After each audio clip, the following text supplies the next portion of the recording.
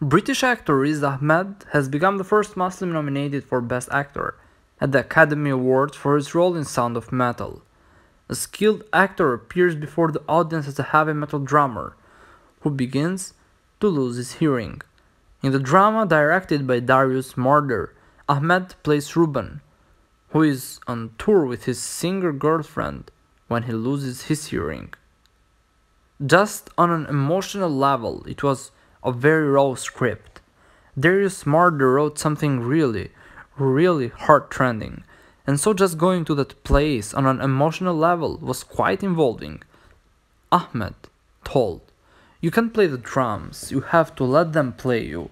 And so much of this performance and so much of this film is actually about surrender, letting go of control and allowing things to happen.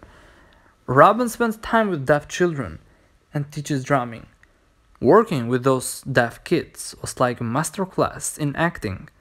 Ahmed said, "Their focus, their attention, their communication is so embodied." Ahmed made history last month as the first Muslim to get a Best Actor Oscar nod. I think for a lot of people, they feel really excited that it is a Best Picture nomination for a film that is open captioned for the deaf community, he said.